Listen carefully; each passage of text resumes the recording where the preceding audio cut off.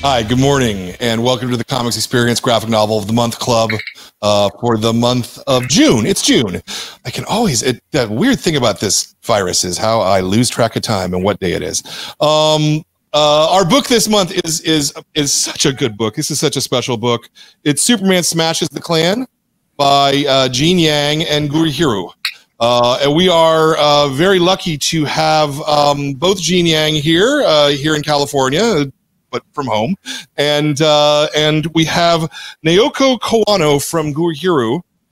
The other member of Gurihiru is sick today, so was not able to make it. So we're all wishing her absolutely the best, and that she recovers quickly. But we're very happy to welcome Kawano from Japan, where it's 1 o'clock in the morning over there. So thank you so much for staying up. 遅くまで起きてくださってありがとうございます、川野さんって。こちらこそよろしくお願いします。Thank you for having us. Thank you. I think Sasaki and Kawano are among the most elite cartoonists working in the world of comics. I mean, I just think their work is absolutely stellar. And when I began talking with DC Comics about doing Superman Smashes the Klan, they were at the very top of the list. I said, this would be my dream team. I did not think we would be able to get them because I know they're in really high demand. But I'm so glad. So thank you. Kawano, thank you so much for saying yes. They're one of the very few creative people who are in Japan who are working on American comics.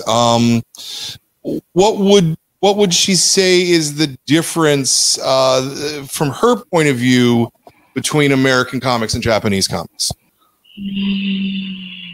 アメコミはやっぱりその作業形態がまず違いますよね。大きなところで、日本はほぼ全部が一人でやるのがほとんどなんですけども、アメリカの場合は大きな最低でも編集とライター、ペンシル、ペンシラーですね、インカーとかカラリストとレタラーさんと6人関わるので、いろんな話の幅は広がり、アメコミの方がいろんな視点が入りやすいのかなと思いますが、あんまり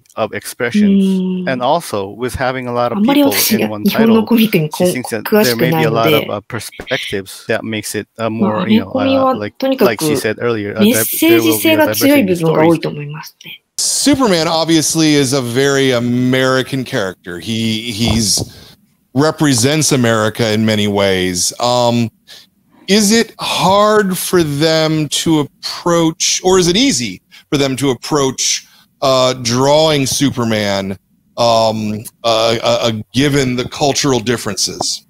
文化的な違いはあまり感じたことないんですよね。スーパーマンっていうと、やっぱりこっちでよく昔、ブルース・ティムさんの書いたアニメーションのスーパーマンのイメージがすごく強くて、今回もその影響がすごく出てると思うんですけども、そんなにいつもまあ、文化的な違い、ちょっと今回は歴史的なものが多かったので、それのちょっと、資料を探すのすごい大変だったんですけども、いつもとはそんなに違わないと思いますね。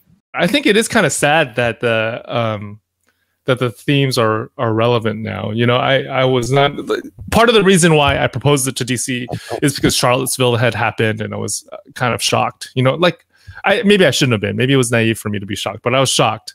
And then there's a whole bunch of stuff, right? Like a shooting at a African American church, and it was just things that I felt like, you know, when I was a kid in the 80s, I would read about these things happening in the 1960s during the civil rights movement. I felt like we're happening again. And it was like 2014, 15, 16, 17. It was just, it felt so crazy. And that, some of that went into this book, you know.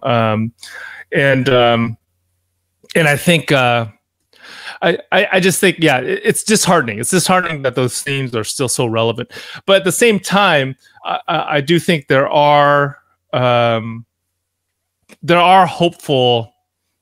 There are signposts for hope. I kind of think that the fact that, you know, DC let a Chinese American writer team up with a Japanese art team to tell this story that's rooted in the 1940s. That kind of like there's something to that, right? Like when the original storyline aired, many Japanese American families were still in the internment camps, and there was still really intense anti-Japanese feeling in America, right?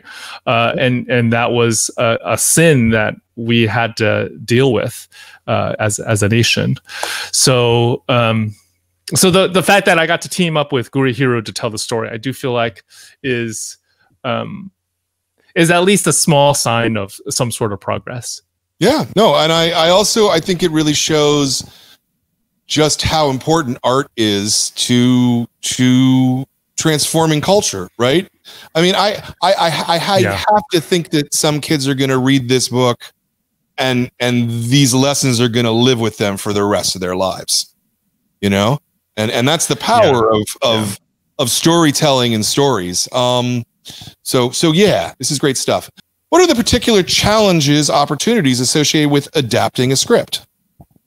And how much flexibility did you allow yourself to deviate from the story? Those two questions. Yeah. So first is we did want to keep the bones of the original story. You know, we wanted to keep the main characters. We wanted to be recognizable as an adaptation of that original story. I guess one of the challenges and opportunities that came up was at the center of the story was a Chinese American family. You know, and that was intriguing, but I was also kind of confused by it because. I just don't think, like, when you think about the Klan, I don't think Asian Americans are the first group that you think of as their enemies, right? So I wanted to figure out why. I wanted to figure out why there was a Chinese American family at the center of the story in 1946. And I knew nothing about the history of the Klan and its relationship with Asian Americans. So I did a bunch of research, and what I discovered was really interesting. You know, so the African Americans are obviously the Klan's first and primary targets. You know, the Klan was formed immediately after the Civil War because they were just freaked out that African Americans would demand, you know, equal rights and equal treatment and to be like seen as human beings. That's what they were freaked out about.